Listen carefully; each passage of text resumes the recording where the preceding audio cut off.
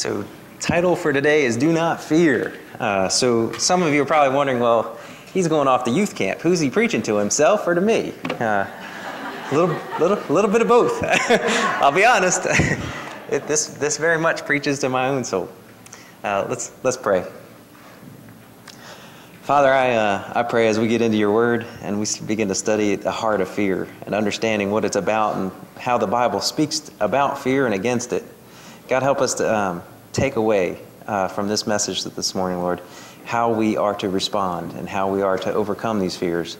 God, help us to just hear your words and not my words. God, inspire us through your scripture, and I pray that we be changed for it. I pray this in Jesus' name. Amen.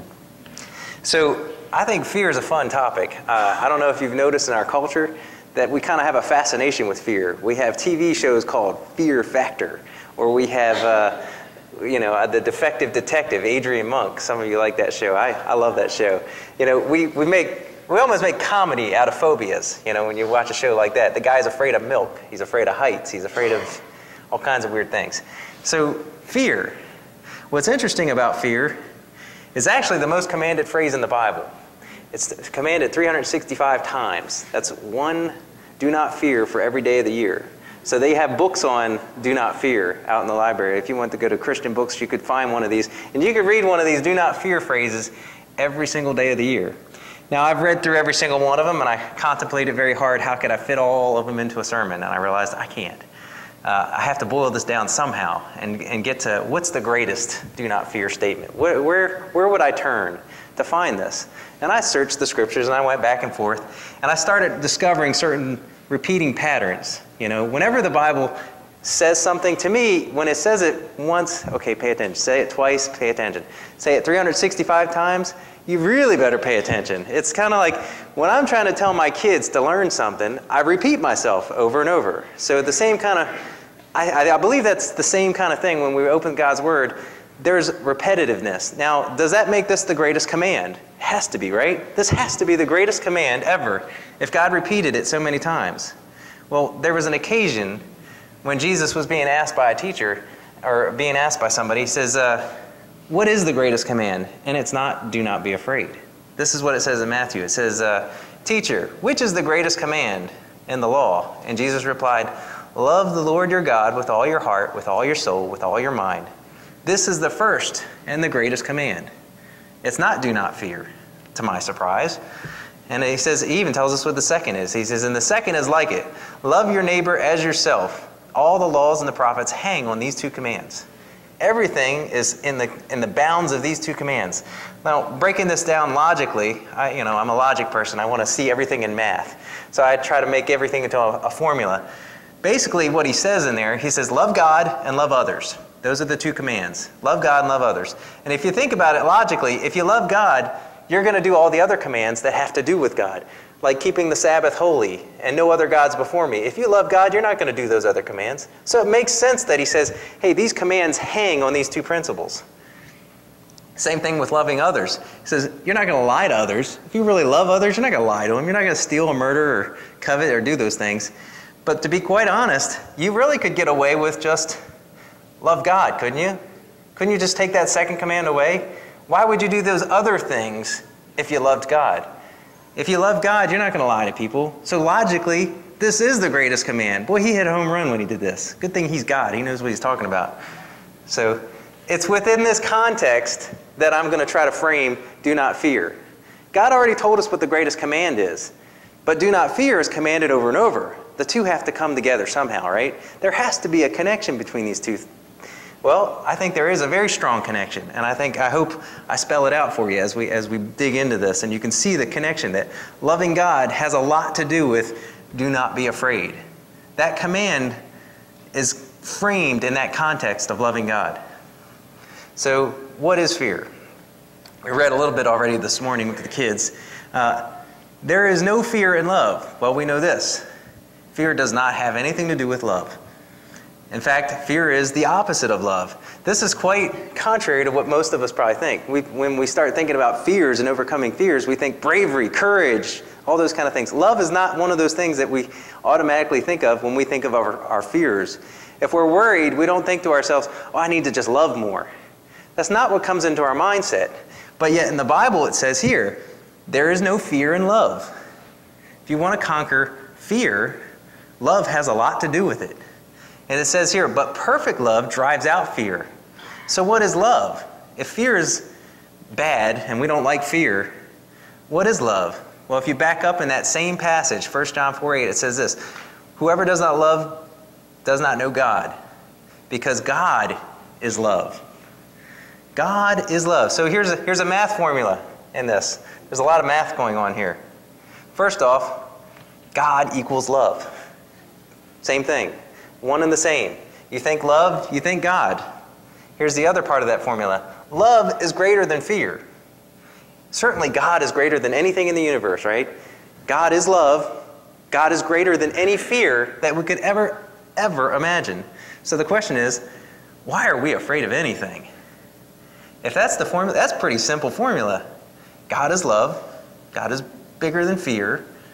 So why am I afraid of anything? Well, it's complicated, isn't it? Fears and worries. God doesn't really understand all my fears and worries, does he? I mean, he can't just say, hey, I love you, and that's enough, is it? Well, let's find out. So what's love got to do with it? I couldn't help put that in there. Who started thinking of this woman? Don't lie, that was your first thought when I said that, wasn't it? All right, here's what our first thought should be when we think of what's love got to do with it. 1 Corinthians, the love chapter. If you've never understood what love is about, read 1 Corinthians 13. You break my heart if you have not read it. You need to read 1 Corinthians 13. It says this, after it goes on and talking about all these different things that love is, it finishes with this phrase. He says, and now these three things remain, faith, hope, and love. But notice this, but the greatest of these is love. We've been talking about greatest commandment in the Bible. Well, it's not do not fear, it's love God. Why? Because the greatest of these is love. Because God is great. The greatest is love. So let's sum up what we heard so far. So God says, do not fear 365 times. Enough for us to hear it every day. God, his greatest commandment is to love him. In John, it says, perfect love has no fear. So we should not, I'll get to that in a minute. God is love. Love is greater than everything. So the question I have is number 3 there. Perfect love has no fear. Well, what is perfect love then?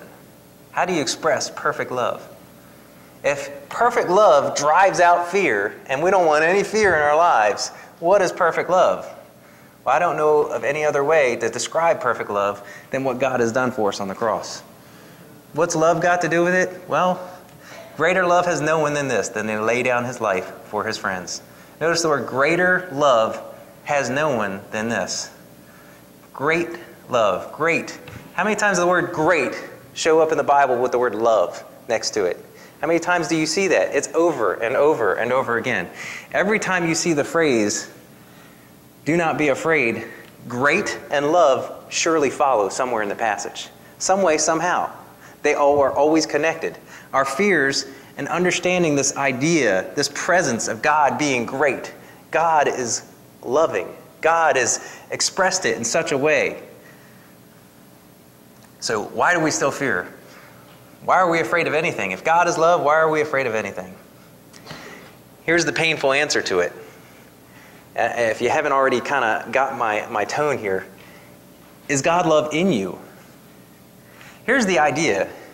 If God is like the anti-fear, if God is in you, there should be no fear in you. So if God is in you, no fear, right? So how much is God in you is the question. Is God in you?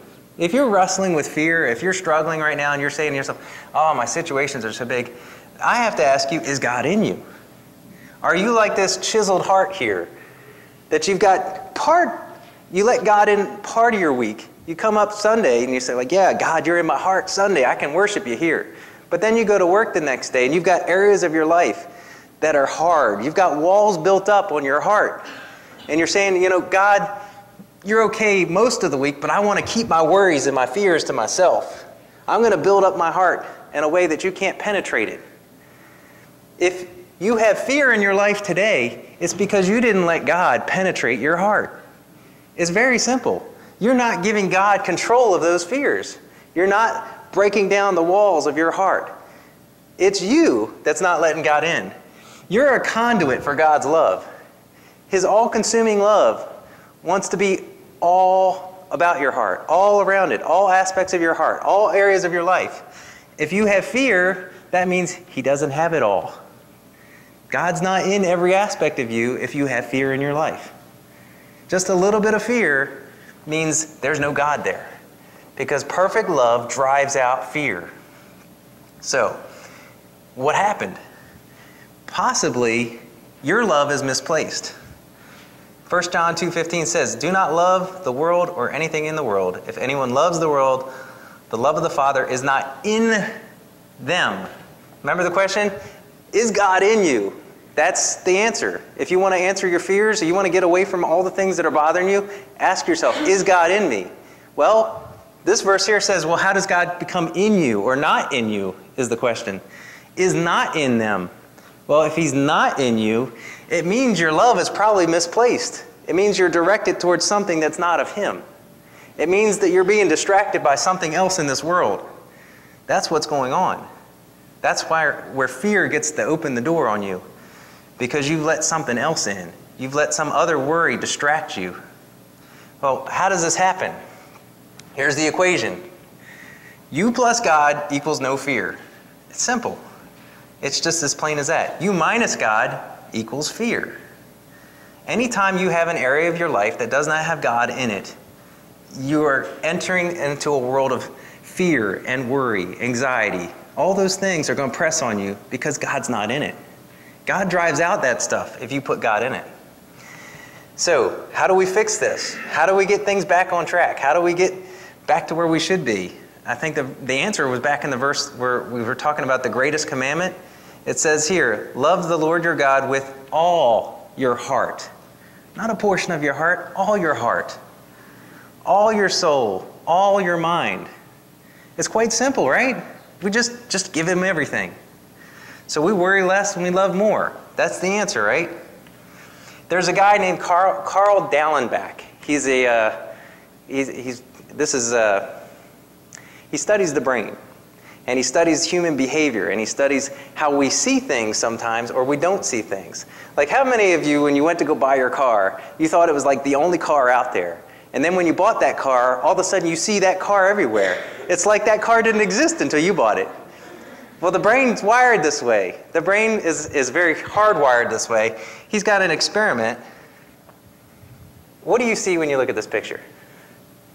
Does anybody see anything? Is it a map? It's confusing, isn't it? You don't see, there's something in there, but you can't see it.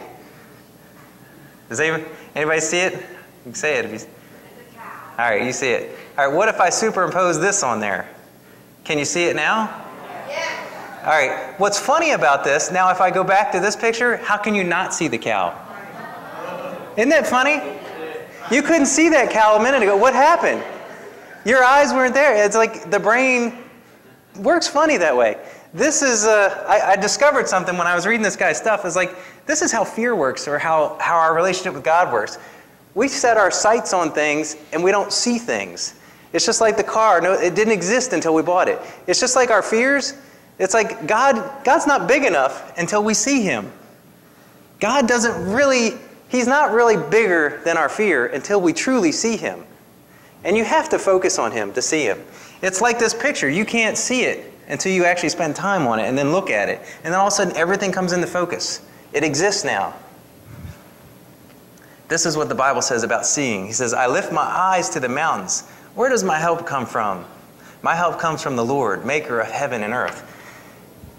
Our love is connected to our eyes. What we see and what we let into our world, into our eyes, is how we love this world. We spend a lot of time staring at things and consuming ourselves on things that really don't matter.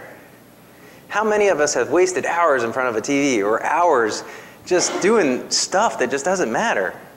If we spend time looking at the one who has made us, if we spend time looking at the mountains and looking at the God who created heaven and earth, what fear is there in that? How could we be afraid of anything? The picture's going to become real clear. Just like our brain, when we see something, we couldn't see it any other way.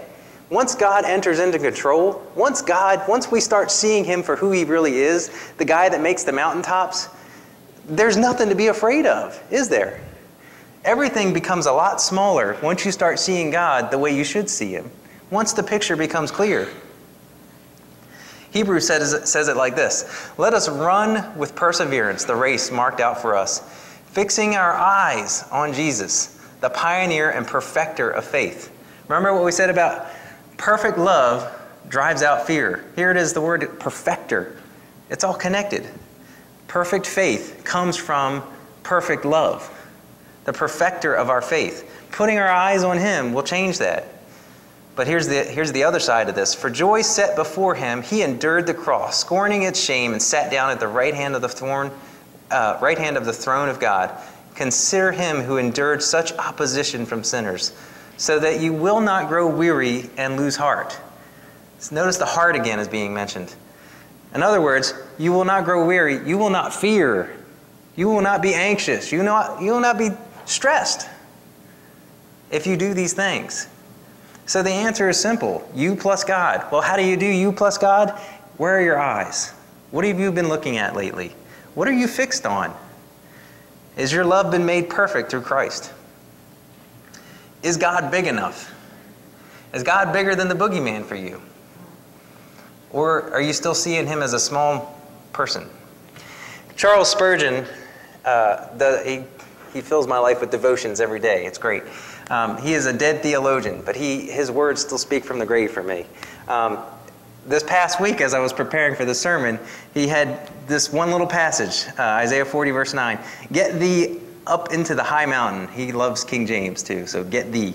And he started unpacking this, get thee up to the high mountain. And I started realizing this really fits into my sermon.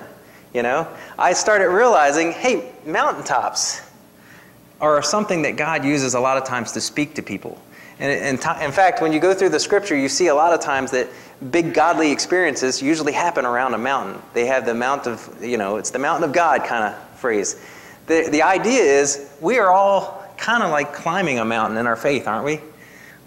I remember the first time I went hunting, and we got there in the middle of the night, and I couldn't see the mountain. All I could see was the silhouette of the mountain.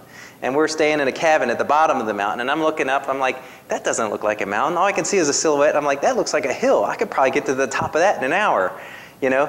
It's funny how mountains and perspective are different. So morning came up, and I was like, okay, it's a lot bigger. I could see it was rolling a little bit farther into the distance. But then that morning, I had to hike up that mountain to go deer hunting.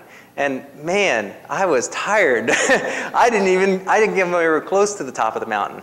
But I noticed as I started going up the mountain, like from what my vantage point was from that cabin, I couldn't see much. I could see maybe a stream. I could see the edge of the field. I couldn't see a whole lot. But as I started gaining ground and as I started going up the hill, I started seeing new perspectives. I started seeing out distances I couldn't see from down on the ground. A lot of times, our faith is like that. God is kind of small at the base of the mountain sometimes, or we don't quite realize how big he really is until we start climbing that mountain of God. It takes sometimes some steps of faith. It takes some new believing faith to just kind of go up that mountain and start getting new vantage points and seeing the world as God sees it from his perspective. As we start getting up to the top of that mountain, next thing you know, you can see everywhere, east, west, north, and south, the things that God can see from his vantage point that we can't see. There's a message in this, in the fact that we can't drive out fear unless we start climbing that mountain. We can't even possibly understand what God can see from his vantage point unless we start trying to know him more and trying to get up that mountain and fixing our eyes on his mountaintops and fixing our eyes on him. We'll never see what he sees unless we start climbing. So, climb the mountain. Jesus says it another way. This is a very simple phrase. He says, he was about to heal somebody, and Jesus told him, he says, don't be afraid, just believe. Just believe. How do you do that? Well, Paul, when he was in prison, he's gray-haired, he's in Rome. Things are not good for this guy. How does he say these words? He says this to Timothy. He says, this is why I'm suffering as I am. He says, yet this is no cause for shame because I know whom I believed. How does a guy get to that point where he's in prison and can say these words? My opinion is he's on top of the mountain. Paul climbed the mountain. Paul went through the struggles of getting up through these valleys and through these hills, and he had a different vantage point from where he was sitting. Yeah, he was sitting in prison writing these words to Timothy. But how could he say this? How could he say with such confidence, I know whom I believed? It's because he took the steps. He drove out fear in his life. He wasn't afraid in that prison. He wasn't afraid when he had the chains wrapped around him. He says, I know whom I believed. How did he get there? Well, he climbed the mountain. Some of us are still sitting at the base of the mountain. Some of us don't see much from our vantage point. Some of us need to get up that mountain and start seeing things from his vantage point and start fearing less. Because a person who has a lot of fear is a person that doesn't really have God. You're really not connected. Because the Bible clearly says people who fear are people who don't know God. That's what John said in the earlier passage. People who fear don't know God. Isaiah 43 verses 1 to 2, or 3, some of my favorite passages of the Bible. It says, but now this is what the Lord says. He who created you, Jacob, he who formed you, Israel, do not fear. I have redeemed you. I have redeemed you. Why don't we fear? Because he redeemed us. He purchased us. He says, I have summoned you by name. God knows you by name. He says, you are mine. He says, when you pass through the waters, I will be with you. And when you pass through the rivers, and you will not be swept over. When you pass through the rivers, they will not sweep over you. Some of you feel like you're in a river now, and the waters are just flowing around you, pushing you in every direction, letting the fear drive you to make every decision. God says, you don't have to fear that way. I am with you. He says, I will keep those waters from passing over you. When you walk through the fire, you will not be burned. The flames will not set you ablaze. For I am the Lord, your God, the Holy One of Israel, your Savior. Bottom line, biggest takeaway of almost every phrase, every time God says, don't be afraid, the tagline that usually follows has something to do with God's presence, has something to do with the fact that I am with you. You can't be afraid because I'm here. That's really what God's saying. He's like, are you really going to think that that's bigger than me? That's what God's saying. Every single time you say, I'm afraid, God's saying, really? I'm with you. How can you be afraid? That's what he's saying almost every single time. Fear not, I am with you. Isaiah 41:10. Jesus' last words, you'll remember the Great Commission. What did he say? I am with you always, is what Jesus said just before he ascends into heaven. I am with you always. I am with you. That should be our driving factor. Every time we go out and we start getting afraid of something, we should say, you know what? God's with me. I'm all right. God's with me. He's got my back. But here's the crux of God being with you. John 15:5-6 says, I am the vine, you are the branches. If you remain in me and I in you, you will bear much fruit. Apart from me, you can do nothing. Remember this, being apart from God, you're subject to fear. You're subject to all those worries because you're apart from him. He says, if you do not remain in me, you are like a branch that is thrown away and withers. You are a branch that is picked up and thrown into the fire and burned. So clearly there's a choice. If anything you heard this morning, there's a choice of whether or not God's with you. Sure, God is with you. God is everywhere, right? God is all-consuming. He is the creator of the universe. He's with you. But are you with him? That's the question. Not is he with us, but are you with him? Some of us can't say at the last minute, in the last 9th hour, oh, God is with me. I'm not going to be afraid. No, you've got to start that journey sooner. You've got to start at the base of the mountain. So when you get to that point in your life when something feels like the waters are overtaking you, you already built up something. You already fixed your eyes on something. You remained in him. So when you get to that point where most people would crumble and fall apart because the fear and the shock of whatever circumstances they're under, you don't have to feel that way because you already built yourself up. That's why Paul can say when he's in prison, I know whom I believed. If you're struggling with fear and you're struggling with worries and all the things, And you can't say that because you're still at the base of the mountain. You got to start working up that mountain. You've got to focus on Him. You've got to remain in Him. It's a choice. God's with you, yes. But you don't really see God for who He is until you spend more time with Him. It's like being married in some respects. You don't really know your wife until you've really been married to her for a long time. After a while, you start seeing her for a much bigger person than she ever was. I know I love my wife way more now than I ever did when I first met her at the altar. I know her because she knows me better, and she still loves me anyhow. Surprisingly. God is a lot like this. You can't pretend to know God. You can't just fake it. You can't come in here on Sunday and say, well, I know God. I did the walk. I did the prayer. I got baptized. I got a little water on me. And then go around, and then you're consumed by every fear that's in your life. You're a worrywart. You can't pretend to know God. If your life is just filled with drama and you're worried about all the things that are going around you, I have to question, is God in you? Or are you just faking it? You're just really good at the base of the mountain, faking what it might look like at the top of the mountain. You don't really know because you didn't walk up the mountain. You didn't actually take the steps to remain in God. You didn't actually follow through on the idea that God has here. God paid everything forward for you. You said, oh, sign me up, stamp my ticket, I want to go to heaven. But that's all you did. That's where you remain, at the base of the mountain. You're just getting wafted around with the wind and the waters and the worries of this life because God's only into you, only in a part of your heart and not all of you. Your life will change drastically when you start giving God every part of you. That fear that you feel now, it will be driven out. You have great assurance in God's promises. When He says, perfect love drives out fear, you have great assurance in that. You won't fear the next day when you start remaining in Him. But the choice, again, it's yours. Yes, He's with you, but you got to be with Him. It's not going to happen by accident. It's a conscious decision you got to make every single day not to fear and trust God that He is bigger than any circumstance that you would ever face. And let His perfect love consume you. Let His perfect love, you can't drive out fear yourself if you don't have the all-consuming love of God in you. You know, anytime fear is present, God is not present. Keep that in mind. Next time you try to love somebody to Christ, what are you afraid of? Don't hold back. You know, part of this sermon is a kind of a reflection on my own life is I never saw myself here.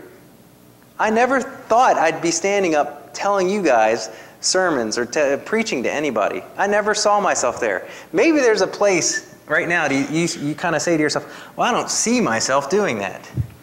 Be weary. Because that's when God sometimes will put you. In fact, most of the time when God spoke to somebody and said, don't be afraid, it was usually about a circumstance that He wanted them to face, that they didn't quite see themselves doing. In fact, most of the time when He said, don't fear, it was something that we thought was impossible. No way God can use me that way. No way could He do this. That's where you need to start thinking. That's when you know you're starting to climb that mountain, because He starts using you in ways that you never thought possible. That you thought, there's no way He could do that with me. When you start saying that, that's the direction you need to start heading. Because that's probably the direction that He's going to use you the most, because it's going to give Him the most glory. When He can use you in a way you thought not possible, that's when you know you're on track. That's when God is taking you up the mountain. When you're doing unbelievable things that you never thought you'd do. So you have a choice this morning. Do you want to remain in Him, or do you want to stay at the base of the mountain? You know, some of us have never considered going beyond the base of the mountain. Today, I'm asking you, consider going somewhere you have never gone in your faith before. Consider taking a challenge. Consider going that direction you never thought God could take you in. Consider doing something bigger than you ever thought. Maybe it's just coming to VBS and just praying for kids. That's just the first step. Maybe you're not a big prayer person, but this could be an opportunity for you to start refining that skill in the ministry. We need people to come here during VBS week just to sit and pray for our leaders. I understand not everybody's healthy and can get up and run around with these kids, and some of you need steel-toed boots to do it. But you can still pray. You can still come and show up and pray. And we would love to have you in some way, some fashion, to use you. All right, let's pray this morning.